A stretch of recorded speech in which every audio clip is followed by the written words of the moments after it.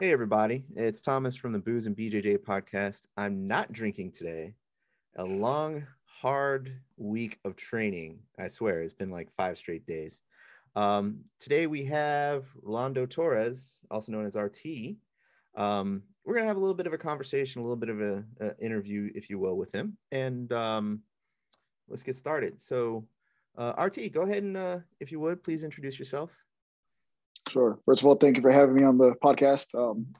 My name is Rolando Torres. I'm 32, BJJ Black Belt, competitor, Army veteran. I'm also a deputy out here in Indiana where I live at. I just love jiu-jitsu. That's me. Awesome. Question. So you said you're an Army veteran and you're a deputy? Yes, I am. Does jiu-jitsu help you in your deputy, in your law enforcement activities? It actually does because there's situations where it calls for hands-on, and the jiu-jitsu definitely helps out. Not saying anything bad about other deputies, but there's just certain things that I'm able to do that most of the guys aren't able to do because of jiu-jitsu. You get what I'm saying? Right. Yeah. One thing that I like personally about jiu-jitsu is the amount of control that you can have, like, over someone who's attacking you. As an older guy, I guess you could say, the way that I handle the younger dudes is by literally controlling what they're doing, and that's one of the things that I personally like about jiu-jitsu. But enough about me, more about you. Sure. How did you start in BJJ?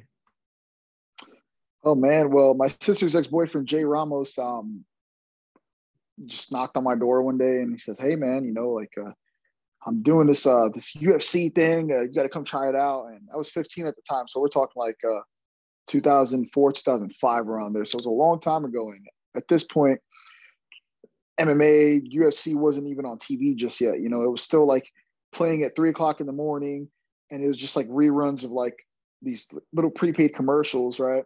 Pretty much buy this DVD for $19.99, and enjoy watching people punch each other in the face, no holds barred type thing. And I seemed interested at first, but I was a little hesitant. I was the youngest guy there, so I said, "Screw it, I'm going to go." And went tried a class out. I think the first thing I learned was a leg lock and then a Kimura after that. So I was pretty much hooked after that. A rough upbringing, got turned on to drugs at an early age, and it was a turning point in my life. Yeah, there's a few guys I've practiced with who have a similar backstory, and they're doing really good right now. Do you have any experience in any other martial arts? Yeah, I did judo. I'm from the Bronx originally, and where I lived at on the Bronx, my dad's street, right across the street was this judo dojo. And I used to go down there, do judo all the time, from the time I was maybe 13 or 14 is when I started. So before jiu-jitsu. And I started in judo for a couple of years. I did Kyokushin, Muay Thai as well, and wrestled through high school a little bit. So I was pretty much well-versed in other arts. That's awesome. Yeah, a lot of the guys down here who practice BJJ also have some sort of experience in judo. That can get interesting. Follow-up question. Do you prefer more judo-based throws and takedowns or wrestling-based throws, takedowns? It actually depends, right? I'd prefer the wrestling aspect just because it's sort of hard to throw people, especially in jiu-jitsu. A lot of people's bases are real low. So if you're standing tall up high, good posture here, I feel like it's a lot easier to throw. So whenever somebody's low and they're crunched over, it's a lot easier to shoot in on them to me. Well, I'm going to skip the next question because you already answered it. Yeah. So what do you enjoy the most about BJJ? I would just say the people I meet is probably my favorite thing about jiu-jitsu. I feel like there's something about jiu-jitsu that brings I don't want to say the weirdos or the introverts together, but I'm a big introvert, but it brings all the introverts and the weirdos together, right? And I think a lot of the people that I have met through jiu-jitsu have always been the type of people who would stay quiet in school, not talk to anybody, or just get on the bus and look straight to the ground. I was like that, you know, so I feel like it opens people up to conversation and just to learning more about the world and people around you. I agree with you on that. Yeah, like most of my best friends in the gyms that I train at are like, you know, introverts, like quiet guys, not the loud, you know, the loud types. Oh yeah. Yeah. So when did you realize you wanted to be competitive in BJJ? Oh man, I would say probably after I seen my very first UFC, I decided, I'm like, you know what, I'm gonna give this a shot, try it out. Started my first BJJ tournament, Naga, out of Newark, New Jersey, and then after that, I started to, you know, seek MMA and stuff. But I would say probably after watching my very first UFC.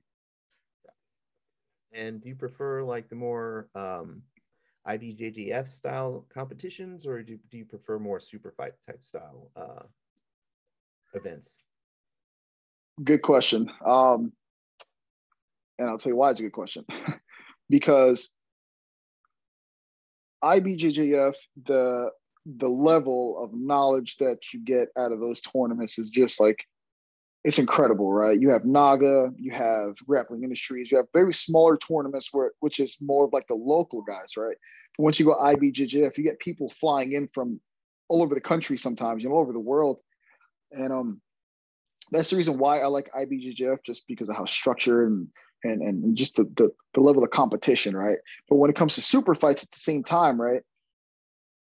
All eyes on me. It's a great feeling, right? Things get super technical. It's nice and quiet. You get to think, as opposed to being in a tournament where it's loud and everybody's screaming and yelling, right? Right. So sort of a hit or miss, but I'd probably lean towards super fights. Do you have a favorite training partner? I don't have a favorite training partner. There's several people I like to roll with. This one guy, Travis Sims, he's another black belt. Guy's awesome guy, great black belt. He's probably one of the people that pushed me the most. So I'd say probably. So you have a super fight coming up, right? Yes, I do, next weekend. Could you give us a little bit of information on that? Yeah, it's going to be at the Fuji World Pro Series in Springfield, Missouri. I'm going to be competing against a guy by the name of Derek Ripley. I know he's been featured on their World Pro Series for the past several years. I heard a lot of good things about the guy. I look forward to it. You know, I know he's a very good practitioner, but at the same time, I go into every match like it's mine. Now, a little bit of a bonus question. Like before we started recording, we ended up finding out that you know somebody that I train with. Yeah. So why don't you go ahead and give your story about my buddy Justin? Yeah, well, so I signed up for the Master Worlds last year, and I was telling you how I had COVID, and like all of September, October, I was sick for 2 months. It was horrible, and you know, I just had no expectations. And I guess the last week I started to feel good, and I saw the name Justin Lee Bennett. I'm like, all right, let me do some research. I found nothing on this guy. I don't know if he's got social media. He's got no videos. I found absolutely nothing. So I'm like, okay, you know, I'm just going to go in there and just wing it. And go into the tournament, you know, slap fist bump, sweep him and take his back and get the choke after like 2.5 minutes. And tried looking for him after that, you know, to talk to him a little bit. I like talking to people and getting their information and just creating a bond, you know, hey man, I'm going to this side of town. Let me go see you. We're going to the state. Let me go see you and train with you. And he just disappeared. And when I got linked up with you, I looked at your profile. I'm like, holy crap, that's the dude. Yeah. Anytime you're in the area, yeah, just I'll give you the information of the gym that I see him at, and we could all link up. It'll be all good fun. Oh, definitely. Yeah. So yeah, folks. Rolando Torres, RT.